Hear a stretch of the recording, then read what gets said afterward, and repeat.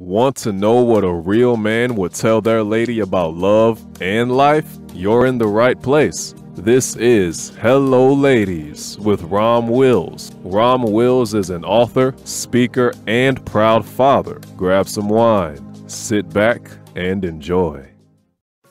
Hello, ladies. Welcome to my spot. Heal yourself before dealing with a good man. Ladies, look, I know y'all want a good man. Like a good man. And, you know, every woman has a different idea about that good man. What's good for you in particular. Okay, but ladies, before you can get that good man, you're going to have to deal with your own issues. Because you don't want to bring toxic traits into a relationship with a good man. Because, ladies, you know how tough it is to find that good man. You know how tough it is. You know all the stuff you had to go through. Because let's be real. On this channel and on, my men's channel, I mostly reach good guys. Mostly. Notice I said mostly. But let's be real. There's some knuckleheads out here. There's some dusties out here. There's some guys who want to hurt you. And let's just be real. Every single woman has dealt with some bad guys. Every single woman. And this don't mean you were evil or anything. It's just a part of the nature. That's just everybody. It takes a lot. You got to do a lot of digging to find that diamond. A lot of people do. That's just the nature of it. You just got to do it, But here's the thing. Once you find that guy, once you find that diamond, once you find that guy who has great intentions towards you, once you find that guy who is living the house of the man, he's going to be that protector.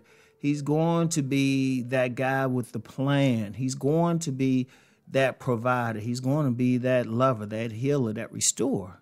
All right, you find that guy. You can mess that guy up too if you bring in some toxic stuff in. One thing, sometimes I hear from some women and they broke up with a bad guy. But instead of taking time to deal with the issues there, they want to jump. I was going to say on another guy, but let's just be real, under another guy. Well, some of y'all on another guy, to the side of the other guy. Some of y'all kinkier ones upside down with them, but you know how that go. All right, but you still got that same issue. Indeed, that's why a lot of y'all, and men too, but that's the woman's channel, but a lot of y'all ladies, y'all keep running into the same guy over and over. You were in one relationship, it was extremely toxic. You develop some habits, some issues and everything. And then you get into the next relationship. But since you didn't deal with the first one, you know what? Deep down, you still looking to solve those issues. So you go into the next one. You look for the exact same guy. And then the exact same guy. And there's some women out there, they've dealt with so many toxic men. It's like, the number is like several. But then you run into that guy who's not toxic. But you bringing all that negative energy in there. First of all, you're hurting yourself. Because that guy's not going to deal with that. If you're a truly good man, doesn't mean he's going to be a sucker for something. A truly good man, he's still going to have some sense. A truly good man ain't going to put up with any bull. That's just the bottom line. Because if he's a truly good man, even if he ain't trying to be player, he's still going to be about, dealing with a good woman. And even the men who got it within them to heal, there's only so far they can go because they're still human. And typically they still got their own issues to deal with. And quite frankly, sometimes if you bring in too much in, it's enough. It's too much for them. Indeed, there's a lot of women who know they bringing some toxic stuff in and expect this guy to heal, but it's just too much. Now, he can do his part, but ultimately you got to do your part. So you got to do it for yourself.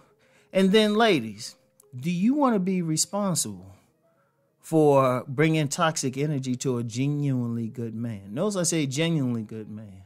Do you want to be responsible? This man's life is going good. He takes you on. He has good intentions towards you. But because you bringing in some toxic energy, it messes him up. Do you want to be responsible for that? So you not only hurting yourself, you hurting this good man.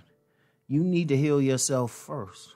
I would tell any woman, if you break up from a guy, you don't need to be going to the bachelorette party or anything like that. I know some of y'all going to do it anyway. I mean, breakup party, divorce party, and everything. Yeah, you might get that fantasy man and everything. Okay, but how many ladies have gotten some guy, jumped in some guy, got in with some guy, and they thought, oh, this is gonna be better and everything. Even when you think, even in situations where you know it's just temporary, you still putting that energy in, and it's probably he probably has similar energy to the guy you just left. So it's being added to it. Because every time y'all deal with a man, you're taking in his energy. Okay, that's the bottom line. Because y'all very nature is to be receptive. So you receiving from a guy. So you got all this negative energy in you. Should you give that to some guy who didn't do anything to deserve it, who's trying to do good? Indeed, many women who got that toxic energy, because that guy is good, will jump on his case. Will say, hey, what's wrong with you? You didn't do this or that. Have problems with him because they're so used to the toxic energy. Ladies, you got to deal with that first.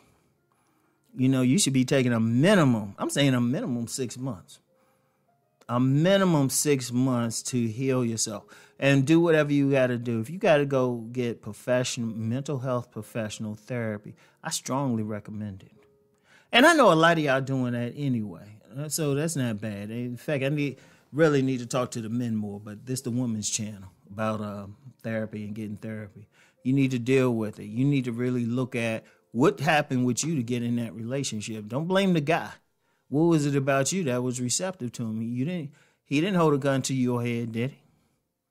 So you need to be checking yourself. You need to be checking what's going on with you. You need to sincerely heal. Sincerely heal. Like I said, get professional help. If you don't want professional help, find a spiritual leader. If you don't want a spiritual leader, find an elder. Find a best friend who's going to just tell you, hey, look, this is what's up.